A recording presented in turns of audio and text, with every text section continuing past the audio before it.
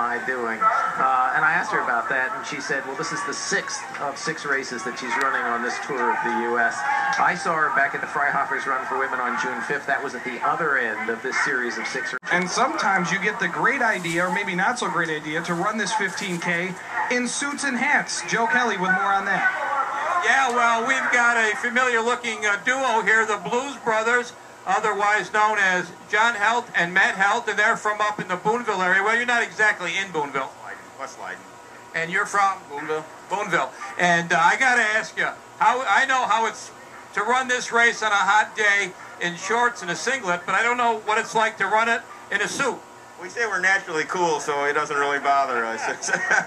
How is the heat out there, Matt?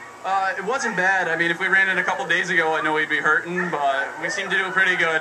Cloud cover, it was good to have the cloud cover, big time. But. And when you guys came over, what, did you notice your time when you came over, John?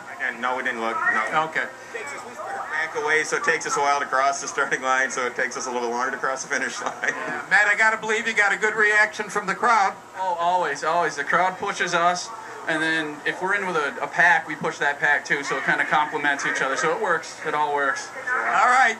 John and Matt Healt from Boonville, and they ran it as the Blues Brothers, guys. Wow. Is it sad that they just ran 9.3 miles in full suits, and I'm actually perspiring more than they are, and I sat here the whole time? No. We're in front of these hot lights, Mark. So, yeah, the TV, the lights. We have an thank excuse. Thank you. I needed help on that one.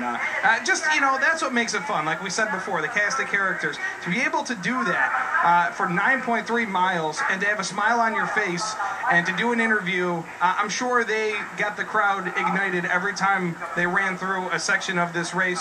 Something we should also mention, what was the best part of this race from a fan perspective? Well, we'll find out. It seems that West Utica, I think they've won this thing. I lost it in my pile of notes here.